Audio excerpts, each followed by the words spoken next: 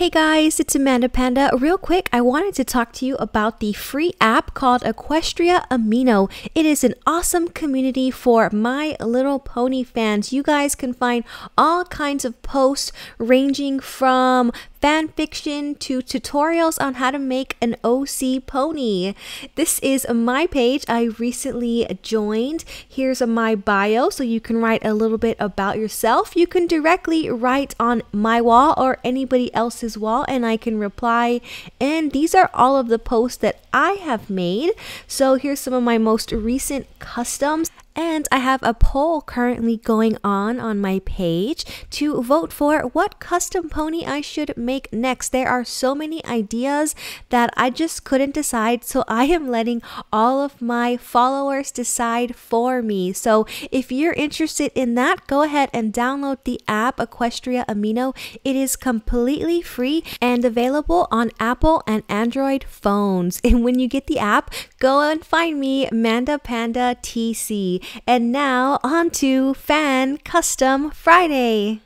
Hey guys, it's MandaPanda and today is Fan Custom Friday, where I pick one of my fans' custom OC ponies and I make it in real life on my channel. And this is the surprise second Fan Custom Friday for the month, the Halloween edition, and the winner is Midnight Dash. Midnight Dash was submitted to me on Instagram by Tiki Cat.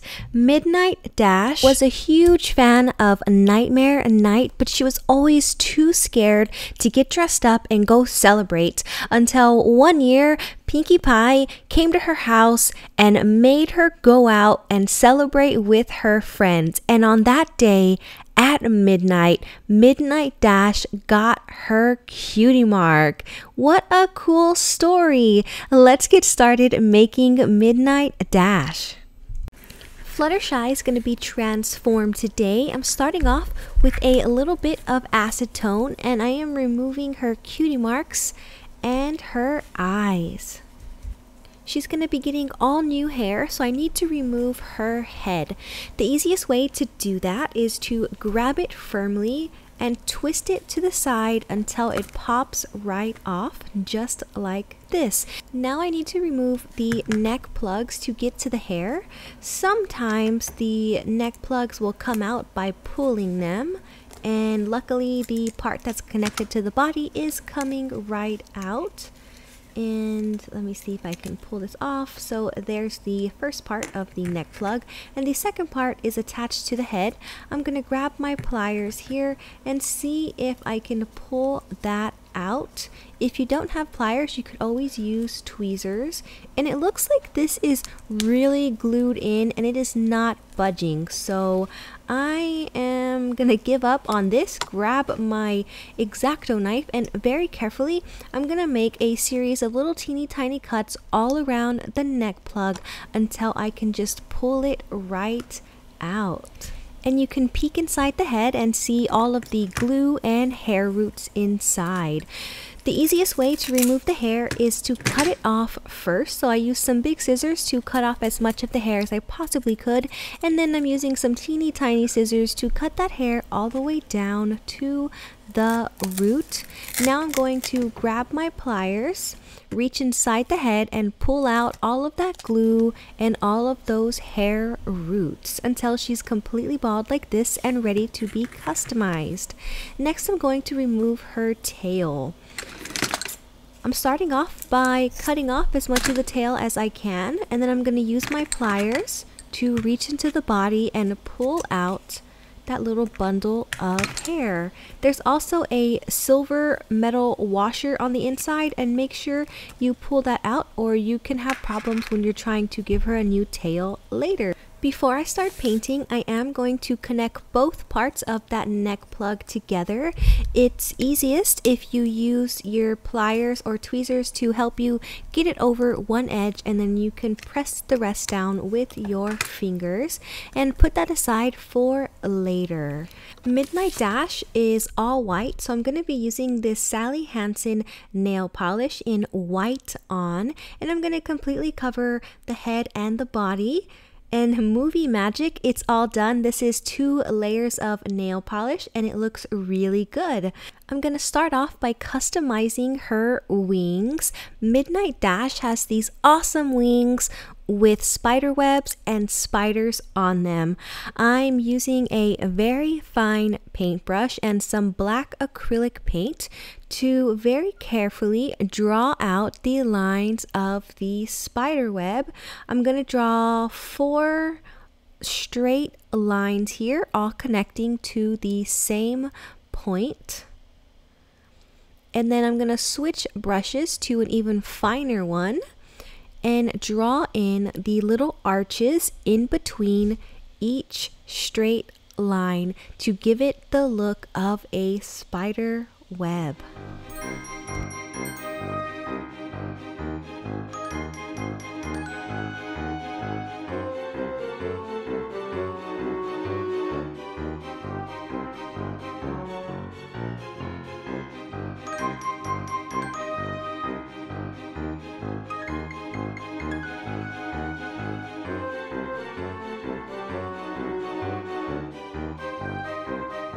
And check it out, this looks so awesome. I got the spider webs drawn in on the outside and the inside of the wings. I love this. It's time to draw in some spiders.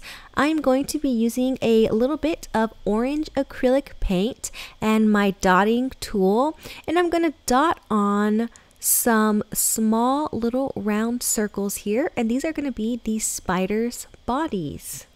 I'm going to put 3 on the outsides of each wing and 1 on the inside of the wings. So there we go. Now I'm going to use my fine paintbrush and draw in 2 legs on each side because I can't draw in any more than 2 since they are so tiny.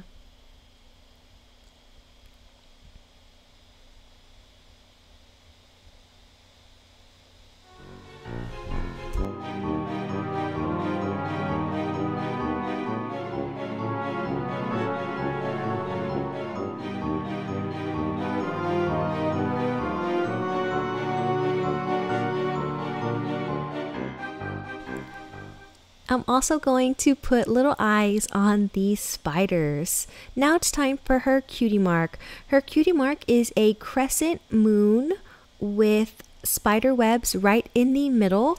This is going to be a little bit challenging for me because the flank on these small G4 ponies is small and there's a lot of detail in this cutie mark. I'm going to try and make it as good as I can using the finest paintbrush that I have on hand. So there's the crescent moon and the spider web in purple, and there's 2 little yellow sparkles on each side of the moon, so I'm gonna put those in as well.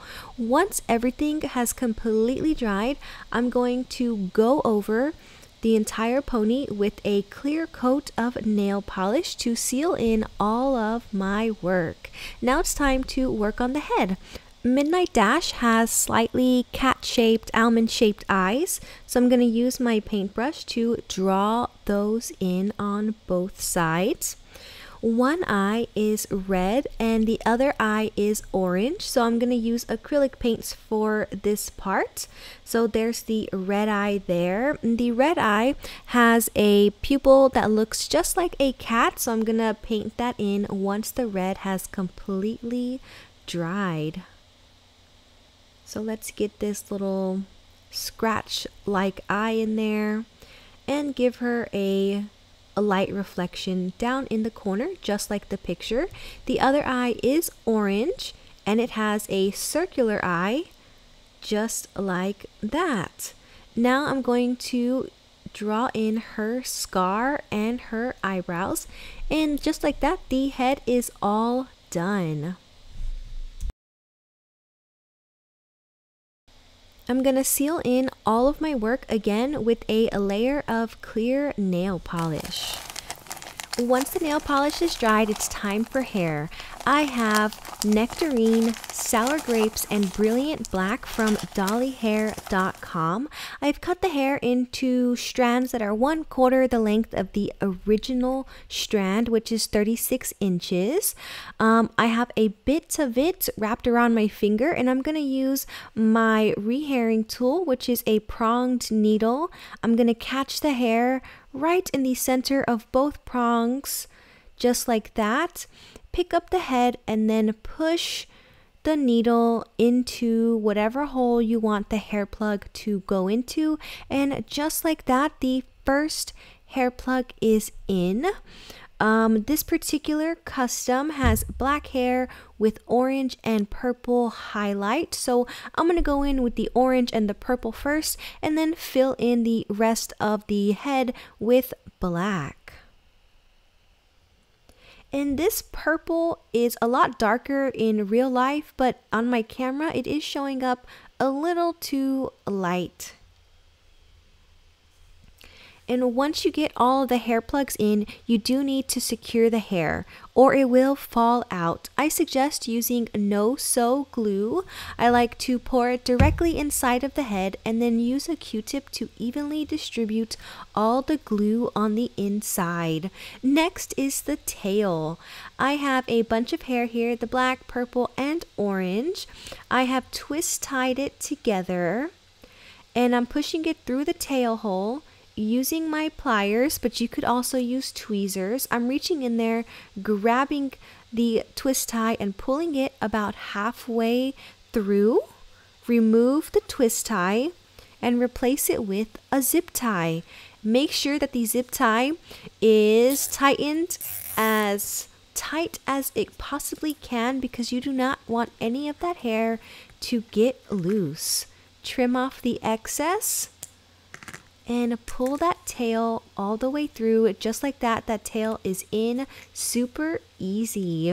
Last thing is attaching the head back to the body. I'm using some Gorilla Glue to do that. Let's check out the finished custom. Here is Midnight Dash, all completed. I am in love with her spider wings. They are so neat. They're perfect for Halloween and Nightmare Night. Tiki Cat, I hope that you enjoy your new custom pony, and if your pony wasn't selected this month, don't be too bummed. There's always next month, and I am trying to get out more than one per month. And if you're new to the giveaway, stay tuned for all of the giveaway rules. Thank you so much for watching, little pandas. Until next time, bye.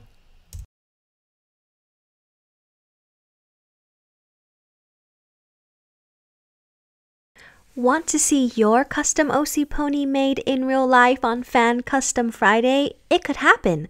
Submit a drawing of your OC pony along with a short story about him or her, and be sure to include the OC's name. Once a month, I will choose one pony to create in real life on my channel. Anyone can enter, no matter where you live, and it's completely free. I'll even mail you the finished pony as long as you have a valid mailing address. And I now ship worldwide, so it doesn't matter where you live. As long as I can ship there, you will get your OC if it's selected. And shipping is completely free also. Giveaway rules. You must be a subscriber to this channel. When you submit your OC drawing, please also send in your YouTube name so I can verify that you are indeed a subscriber. And if you're under 18, you must get your parents' permission before entering the giveaway, because if your OC is selected, I will need your address to mail it to you. There are 3 different ways to submit your OC pony. You can either message me on Facebook or comment on my Facebook page, facebook.com/MandaPanda Toy Collector. You can message me on Instagram at MandaPanda Toy Collector, or you can mail me your drawing and your story to MandaPanda, P.O. Box 65105, San Antonio, Texas 78265.